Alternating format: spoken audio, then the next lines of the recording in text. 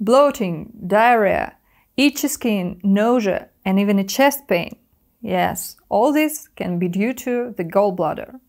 In this video you will know how your gallbladder is asking for help, and at the end I will show you a forgotten way to detect gallbladder problems, which you can do at home. Removal of the gallbladder is one of the most common abdominal surgeries. Even the appendix is removed less frequently than the gallbladder. And gallstones are one of the most common diseases of the internal organs. It affects an estimated 480 million people. Every 10th person who died from other causes was found to have gallstones at autopsy. Very often the gallbladder may not give any signals of distress, not cause pain, and simply one day become overfilled with stones. In this case, there is nothing left to do but remove the gallbladder.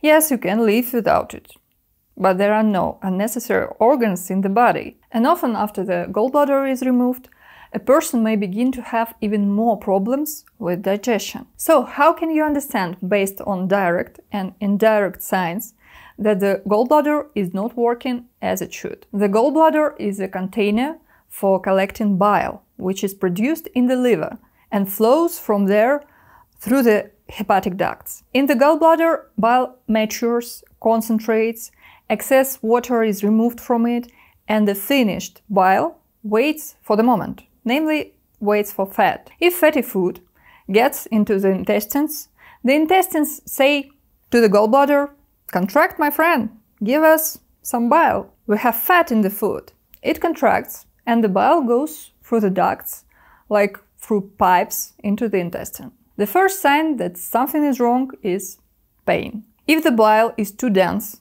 the bile ducts or gallbladder itself are inflamed, or the bile ducts are in spasm and are not allowing bile to pass through, you will likely feel pain. The pain will most often be in the abdomen, on the right side under the ribs. But it can radiate to the lower back, to the right shoulder blade and right arm. Biliary colic is most often an acute, sharp pain, and it shows itself in attacks several times. But sometimes it can be a nagging pain, most often also in attacks. The pain will occur approximately an hour to an hour and a half after eating, and will get stronger in response to fatty, smoked or spicy food. But many people do not feel any pain.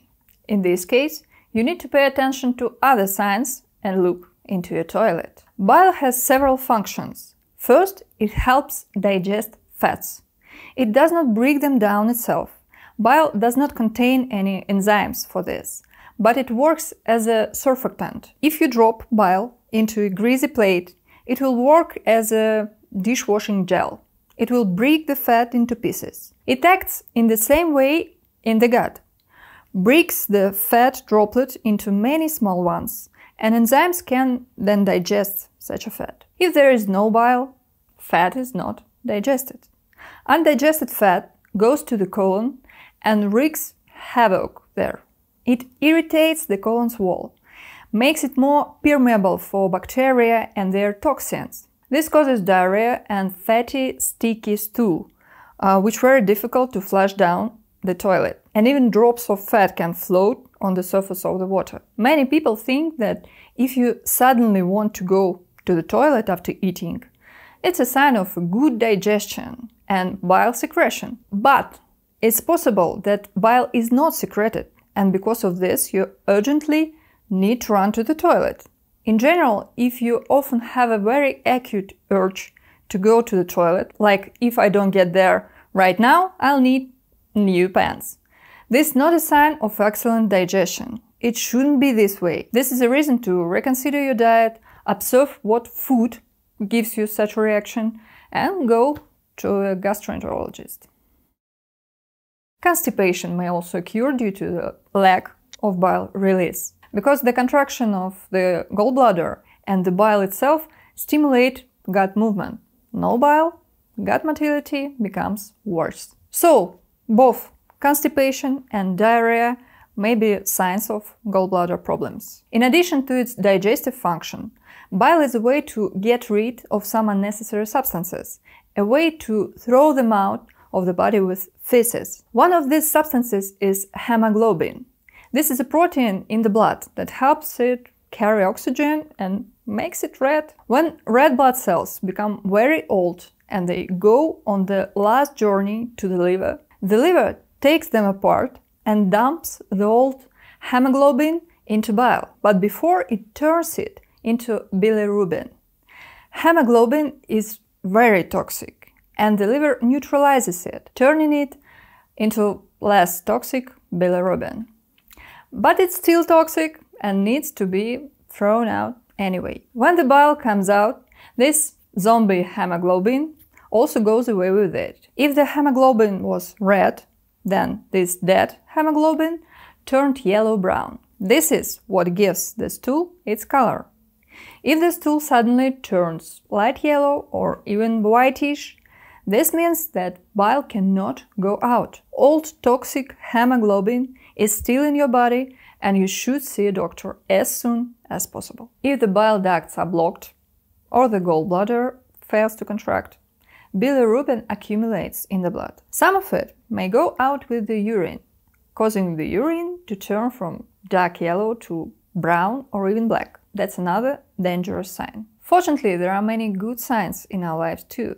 If this video is useful to you, understandable and interesting, this is a sure sign to subscribe to my channel. Here I explain medicine and physiology in simple words, so you can use it in your life to be healthy and happy. If the bile is not excreted, for example, the duct is clogged with stones, the bile components accumulate in the skin and cause itching, especially strong at the evenings, at night and after a warm shower. Of course, there can be many reasons for itching, but if the right side hurts, the stool is not regular or has a strange color, and the skin itches, the likelihood that the blame is on the gallbladder. Bilirubin can color the skin and whites of the eyes yellowish, but this more often happens with liver damage. In general, take note, if something in your body suddenly changes color, be it feces, urine, skin, tongue,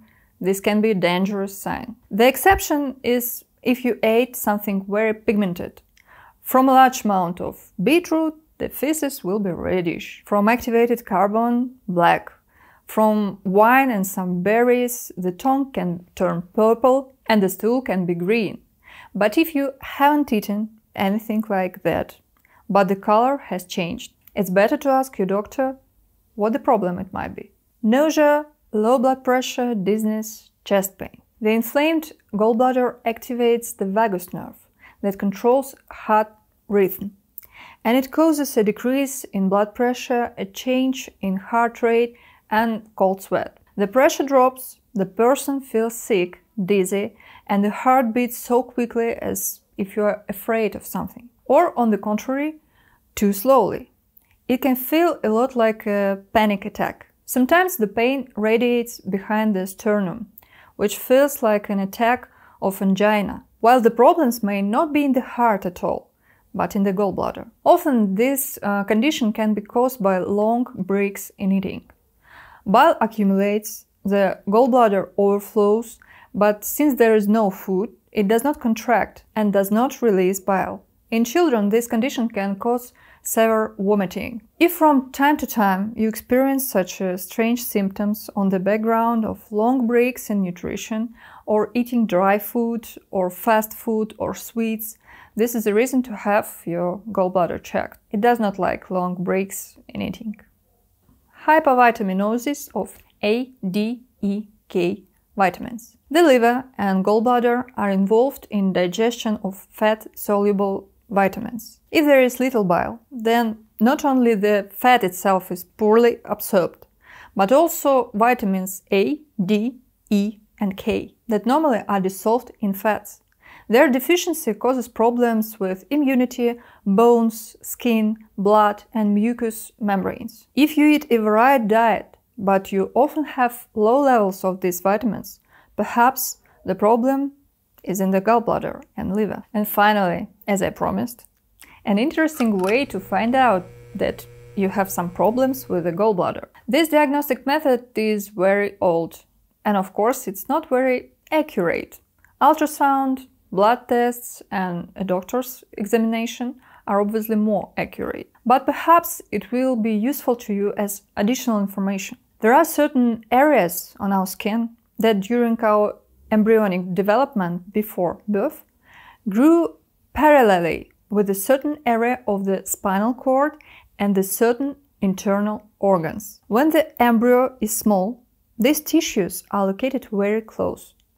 As the body grows, they spread out, but some connection remains. For example, a sick heart often hurts not in the chest, but radiates to the left arm and shoulder.